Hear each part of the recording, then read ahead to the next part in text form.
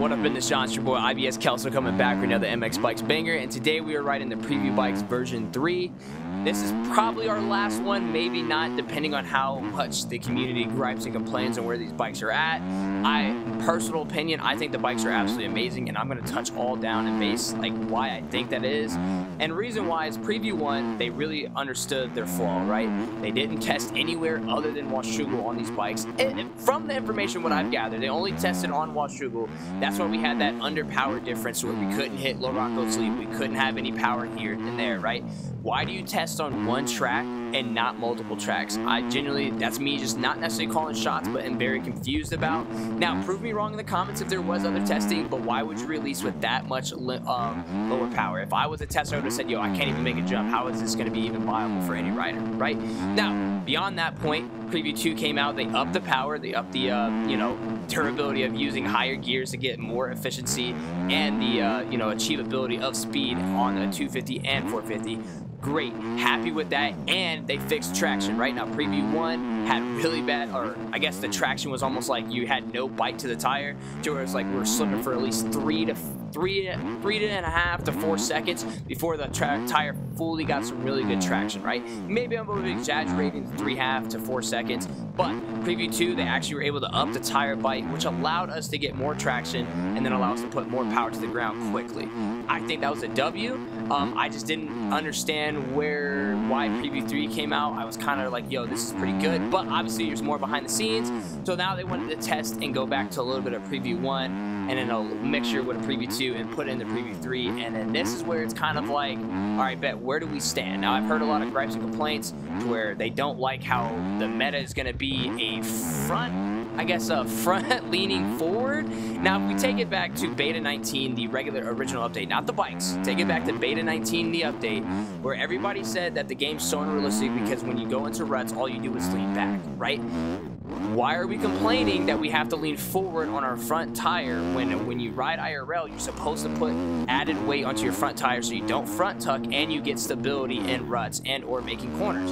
This allows you to actually keep gripping or ripping that throttle and then continuously keeping good posture and body control on the bike. Now, I don't know if that's me or not, but that sounds like really realistic. That sounds very something actually not made up, and we're not using, lean back simulator, right? We want this game to be as much as a simulator as possible without like taking away the fun, right? I completely get that. Now, when we get to this situation, a lot of people are like, oh, so that's going to be the meta. Like, dude, that's the meta IRL. Like, what are you talking about? Like, and I get it. Like, a lot of people have not ridden IRL, and I can't be the one to say that I have so much experience IRL. And I'll go ahead and admit that, and that way nobody's like, oh, like, you don't really ride like that. Like, yes, I've been in the track maybe 4 or 5 times, but I know for damn sure that if I don't want to fall on my ass, I'm not going to be sitting here leaning back and letting the bike just take away from me, right? It's called something called the attack position, keeping that head forward over the bars and keeping an eye on it, right? You're supposed to match the speed with the body weight of the bike. So leaning forward is kind of like where it's at. And with them updating the achievable speed on these bikes, these things are going to move and they are going to have a lot of torque, right? So I think all in all, the Preview Bikes and the OEM team have actually cracked the code. I think these bikes are in a perfect spot, and we got to realize, I think someone had said something to where it's like we need to cater towards more of the new riders, I should say. I think that's wrong. We buy this game, a lot of people buy this game because we want the simulation aspect or the grinding aspect of this game. If we sit here and cater to new players, what is there left for when you actually reach that wall and actually was like, all right, well, good, I'm bored now. I've literally maximized all my capacity of the game. And you got to think about that. If we sit here and cater to the new player, where are they going to have that fun at 500, 600, 2,000, etc. hours, right?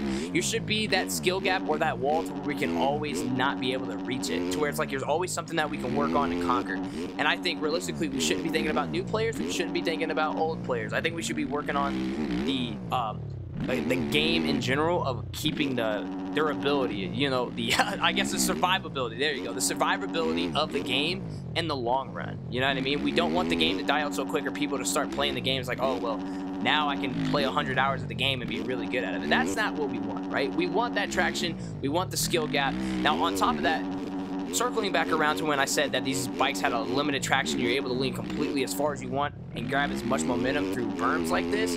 That's not the case anymore. You lean too far over, you will front tuck, you will fall over. You're not going to get the speed, right? There's a situation in the tires to where you get the most of it at the top of the tire, not on the side of the tire. I mean, obviously, you're still going to get traction. But with that being said, this stops us from literally being able to rail with 50 miles per hour to get into something to where we should be able to quad, right? So I think this is a really big W. Now, I'm not saying it's not impossible, because you can see right here that if you actually rail and actually keep your throttle control at a consistent rate and, you know, your corner speed, I think you're good, right? It's the skill gap, and a lot of people hate that because it's changed of how the dynamic of the game is going to be played. And I genuinely think that's a perfect spot and a good way to actually bring back players that haven't been here for a while, right? If we keep it same old, if we go back to our regular ways, we're gonna literally lose more player base than we think, right? We only get so many updates a year. Not saying any disrespectfulness to Baboso, OEMs, right? But the game's hard to completely manage with how much devs we have on the video game, and we have to wait for certain people to update stuff so we can get this, right? Baboso came out with the update to change the weight from the back of the tire, or the back of the bike to the front, right?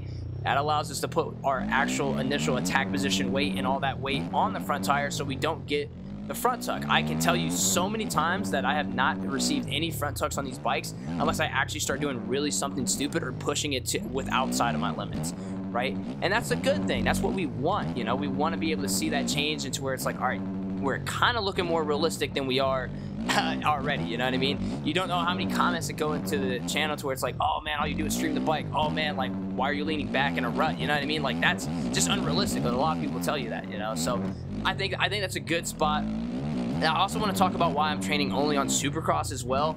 Supercross is just the meta coming up, right? We're done with motocross. It's SMX and Supercross. I think I'll cross that bridge when I really want to and understand that, like, the reason why Ariel and Stone Rider went the way with their ruts is because of how much traction these bikes had. Yes, we had to make pre-made ruts so we can actually have different race lines, so we can actually be able to, you know, take that alternate spots. Now that we're able to cut down, able to lose a little bit of traction and grab that traction back, we're actually able to split our sides to where it's like, if you're going to go wide, I'm able to cut down on you and still have a fighting chance without having to literally just, you know, try to rail you into the corner and all, like, there's no speed there, right? Now, this also might open up a door to where we can figure out the E-road on these tracks, right? The reason when we see these you know, high ruts and stuff on top of the height map is because the E-road system in this game is not up to par, to where if we put the ruts in the ground, if we start running the ruts and all that, then it's just going to dig a deeper hole, almost like a trench. I mean, it's going to be very bad riding, probably get death ruts. If you haven't seen death ruts, I promise you, it'll come to you in certain games, especially when the E-road's high, then you reset the track anyway of like spikes of strips and all that stuff. With that also being said, I think it's perfect. I run the 90 in Supercross. I generally think it gives me a lot of planted situations and a lot of good turning and a lot of grip. Now, I've always said this, it's with the Beta 18 and Beta 19, the 90 tire for Supercross will always be it. Now, I heard that they were trying to take away the 120 in the back tire. I think I 100% agree with this. 250s don't really need that much. You know what I mean? It's all about momentum and about you trying to get as much, you know, high RPMs as you can. So that back wheel is going to slip no matter what. But a 110 and a 100 should do you completely right, especially being on a 250. You don't really need that. Now, I completely agree with the 450s. I've also tested these bikes on Enduro, and Enduro feels absolutely amazing. Really a phenomenal. So I hope you guys didn't think I was going to come into this video basically trying to bash the OEMs. I'm actually on their side with preview number 3. I think we have enough traction control. Maybe if they wanted to loosen the tires, I don't know why I always go back to this 5%, 10% thing. But if you wanted to loosen the tires 5% or something like that, you can. You know what I mean? And I'm not going to stop you, and I'm going to be able to grind these tires, these bikes out no matter what, right? I think the engine braking is in a good spot. I don't even know if they changed it or not from the last time I said that they needed to maybe reduce it by 5. But now I actually started to ride the bikes more, and actually the engine braking does help me a lot. So I think engine braking is in a good spot. It kind of messes me up at times where it's like, man, when I do actually downshift, it actually plays a big key of me not able to hit the next line if I'm not on the gas. So yeah, I'm also, with that being said, I know it's pretty late into the video, but let me know your guys' thoughts to where, like, whatever I'm saying is valid, if my opinion's right. I mean, honestly, at the end of the day, it's just an opinion, and really where I think the bikes are at. I genuinely think they're trying to bring out that more realistic physics with you leaning towards the front of the bike. I think here's a really good spot to where, you know, there's a method to the madness, and I think the OEM team has it right. I generally think these bikes aren't going to be found out to be really easy over time, and we're not going to be able to like master the craft, right? I do think there's a lot of situations here to where we're going to have fun, but at the end of the day, OEM knows the best of the best. They know the physics. They know what they need to do. They've changed it. They've heard our gripes and complaints, our love and our love interest, and at the end of the day, they just want to see the game thrive. They're not here to actually bash the game and or make it worse, right? Like I said, this update's got to count, so giving our feedback, whether it be negative or positive, is 100%, and I'm glad that people showed negatives, but I think some of the negatives is just not there to really kind of argument, like, so I don't know. That's my 2 cents. Thank you guys for watching the video. If you guys found this useful, be sure to hit the like button, subscribe button, and let me know how your guys' experience on Preview 3 is, and if we are in a good spot. Like I said, we shouldn't, as a 250, be able to try to hit big boy 450 lines consistently. It's got to be the skill gap of us actually trying and or understanding throttle control, corner speed, and knowing when to sit and stand and stuff, right? So expect down this road, when these bikes come out, a huge skill gap. I hope the skill gap rises and not falls, right? I'm sorry, new players, but at the end of the day, the reason why you're getting into this game is because you enjoy the grind.